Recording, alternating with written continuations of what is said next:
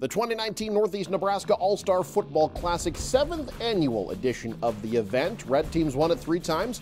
White teams won it 3 times, looking pretty good to get their 4th win early on as Blake Anderson of West Point Beamer finds his teammate Ben Vandergrind. Had a game-high 5 receptions on the game. That led to a field goal, 3-0 White. It would stay that way for quite a while. Late second quarter, Battle Creek's Ty Hymas, picture perfect on the 72-yard touchdown strike to Jaden Smeal of Guardian Angel Central Catholic. Longest play from scrimmage of the day. It's 10-0. White with the lead. The defense would get in on the act. Late second quarter, Reds' Isaac Riefenrath back to pass, picked off.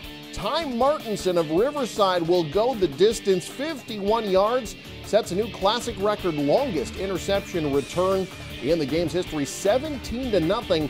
White with the lead at the half. They would pick it up again in the second half as well and do it again with their defense. This is the first play from scrimmage.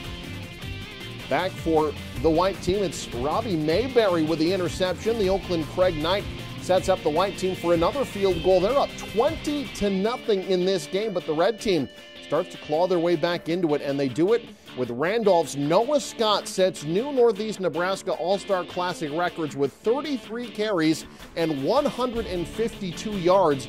Broke records that were set in the inaugural Classic back in 2013. Scott's effort would lead to a field goal here. It's 20-3. The Red, though, getting it going now late fourth quarter.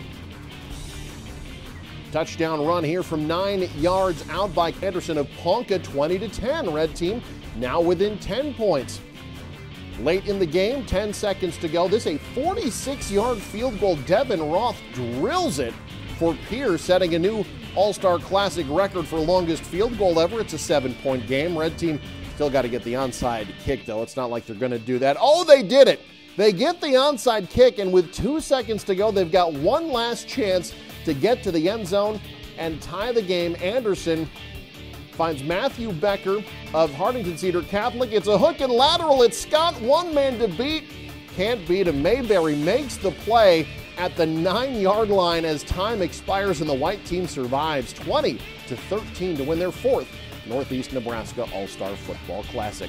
For NCN Sports Now, I'm Eric McKay.